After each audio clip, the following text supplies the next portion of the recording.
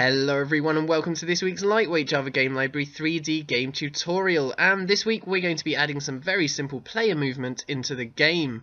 Before we start, I just want to make clear that this video isn't going to cover anything to do with player animation. That will come in future tutorials and will probably even have its own mini-series because it's quite a large and somewhat complicated topic. But for this week we're just going to be creating a player object that we can move around and jump around using the keyboard. So, because we're now going to be working with movement, we need to have some sense of time.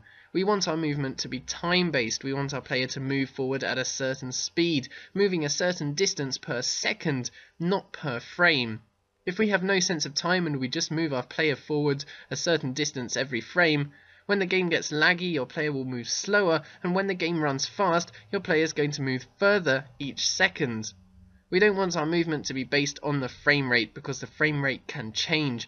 We want our movement to be based on actual real life time because in general time progresses at a pretty steady rate no matter how fast or slow your game is running. So let's start off in the display manager class where we're going to create a system to calculate how long each frame is taking to render.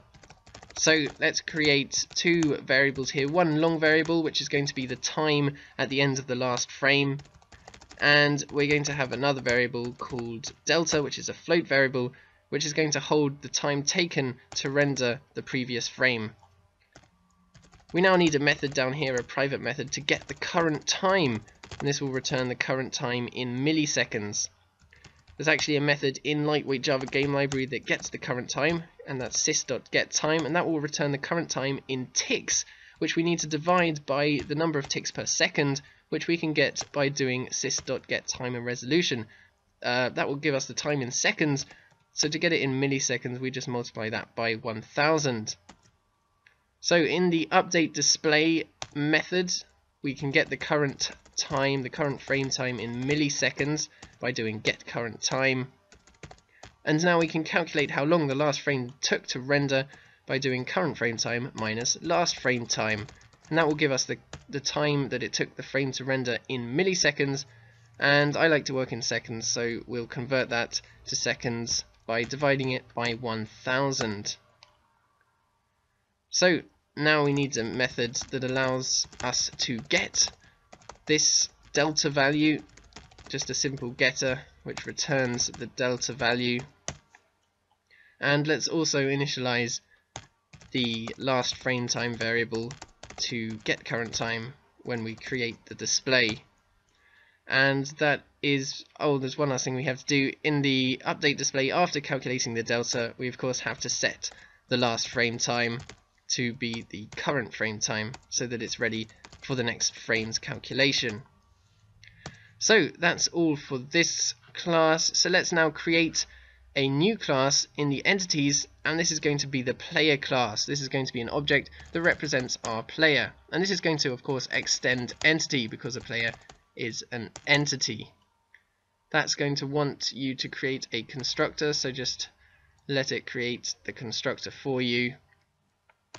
And then we're going to add one method in here which is a public method called move, and this is going to be the method that we call to move our player around. Now in the camera class I'm just going to delete all the current movement stuff that we've got because we're going to be using the keyboard inputs for the player now, and we're going to be implementing camera movement next week anyway. Let's now create a couple of constants for the player movement. I'm going to create a run speed constant which I'm going to set to 20, and a turn speed, which is how fast he can turn around, which I'm going to get set to 160. And the run speed is in units per second, and the turn speed is going to be degrees per second. Let's now create a method to check the keyboard inputs. And first thing we're going to do is to check if the W key is pressed, and if it is, we want to move our player forwards. We want him to move forward at a certain speed, so we actually need a variable for the current speed, which is going to be a float, and we'll set that to 0 as default, so it's not moving forward at all when we start. And the current turn speed as well we'll set to 0.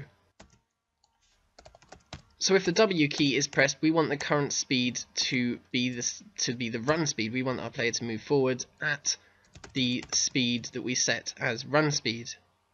And if the S key is pressed, then we want the player to move backwards. So we want the current speed to be negative because we want it to move backwards, and we're going to set that to minus run speed so that the current speed moves the player backwards. And if neither of these keys are pressed, then the current speed should just be 0. The player shouldn't be moving forwards or backwards at all. Now let's check the keyboard for the A and D keys, which are going to turn our player around. So first let's check if the D key is pressed, then we want our player to rotate clockwise, and so we're going to set the current turn speed to minus turn speed, which will turn our player clockwise. Else, if the A key is pressed, then we want our player to rotate in the other direction, so we're going to set the current turn speed to the turn speed constant. And if neither of these keys are pressed, then of course we want to set the current turn speed to 0 so that the player doesn't turn around when we're not pressing either the D or the A key. So let's call this method in the move method. We can now increase the player's rotation because we know how fast the player is now turning. So let's increase the Y rotation of the player by the current turn speed, and remember that the current turn speed is the amount it's turning per second, so we need to multiply the turn speed by the amount of seconds that have passed, and we can get that by doing displayManager.getFrameTimeSeconds. We also can calculate the distance that the player is going to move forward, and we can do that by multiplying the current speed, that's the distance per second, by the number of seconds, and that will tell us how far the player will have moved in the last frame. So that's current speed multiplied by displayManager.getFrameTimeSeconds. So let's imagine for a second that we're looking down on the scene from above. Here's our player and he's facing in this direction. We've already calculated how far he's going to travel this frame, and we know the player's rotation around the y-axis, but now we just need to find out what the player's next position will be after moving that distance in that direction. To do that, we need to find out how far the player needs to move along the x-axis and along the z-axis. Then we can just add the x and z translation to the player's current x and z position, and we'll have the player's new position. So basically what we've got here is a right-angled triangle, where the player's current position is in the bottom left, and the player's next position is in the top right. We know that the longest side of the triangle, the hypotenuse, is of length distance d, and that the angle in the bottom left corner is the player's y rotation. What we now need to calculate is how far the player needs to move in the x direction and how far the player needs to move in the z direction. And the very basics of trigonometry will tell us that sine theta, where theta is just the y rotation, is equal to x divided by distance d, and that cos theta, or cos of the y rotation, is equal to z over distance d. If that doesn't make sense to you, or you've not done trigonometry before, then I highly recommend that you read up a bit about it or refresh your knowledge of it, because it comes up a lot in game development. I've put some links in the description about basic trigonometry so that you can check that out if you need to. But back to the maths, if we just rearrange these equations by multiplying both sides by d, then we have a couple of equations that show us how to calculate the player's x and z movement. So let's now do those calculations to calculate how far the player should move in the x direction and the z direction, and as I showed, that is for the x direction distance multiplied by the sine of, and this has got to be in radians, so we convert to radians, the player's y rotation, and that's going to want you to cast it to a float, and then to calculate the distance that the player is going to travel in the z direction, it's exactly the same except it's math.cos. So now that we've got the distance that the player is going to move in the x and the z direction, we can increase the player's position by those two values in the x and the z direction.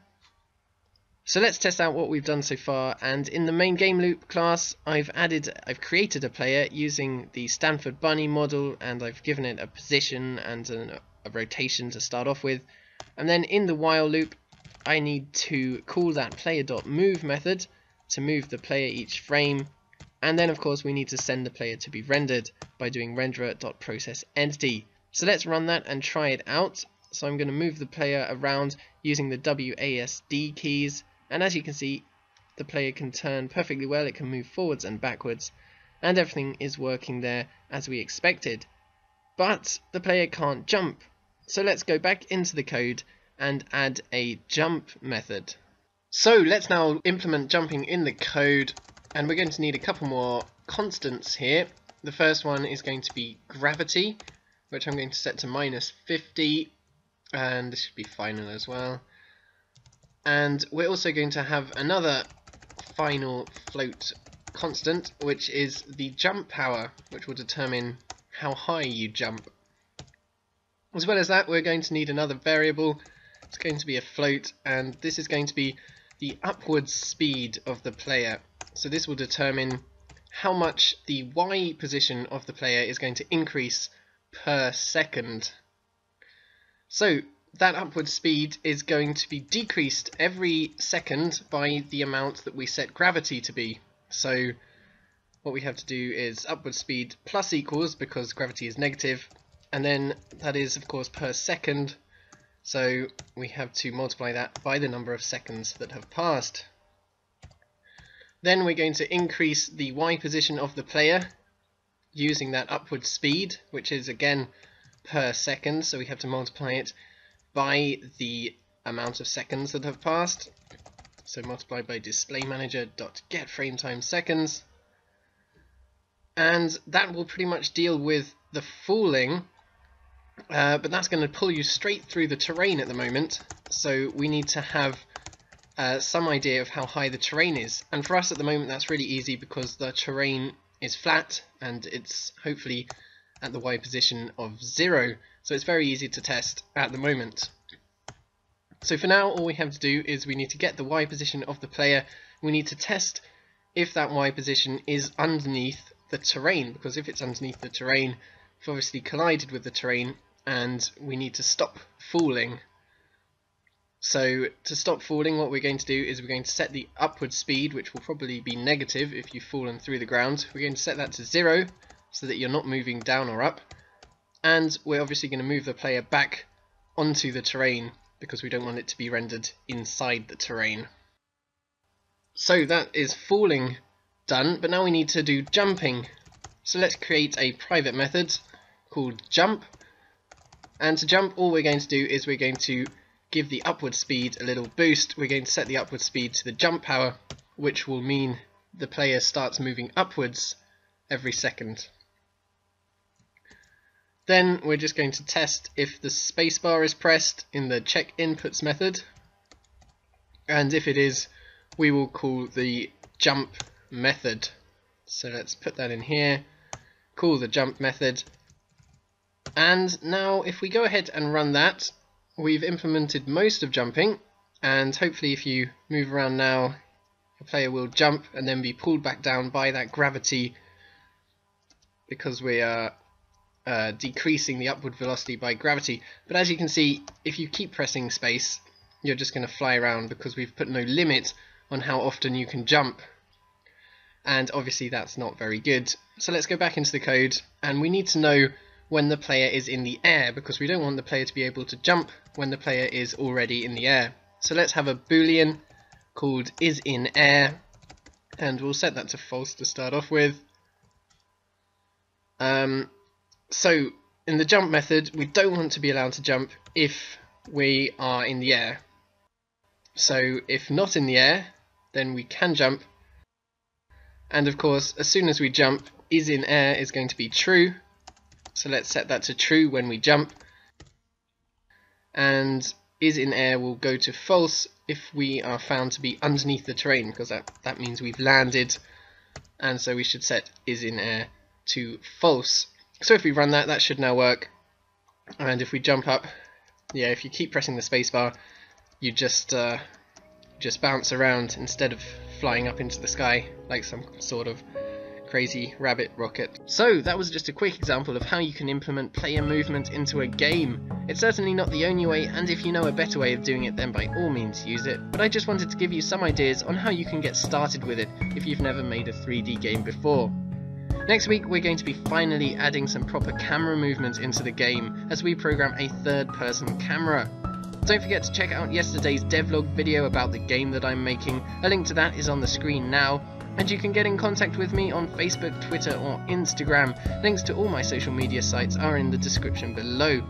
But yeah, thank you guys very much for watching this video. Do subscribe if you haven't already. Have an awesome week, and I will see you all next time.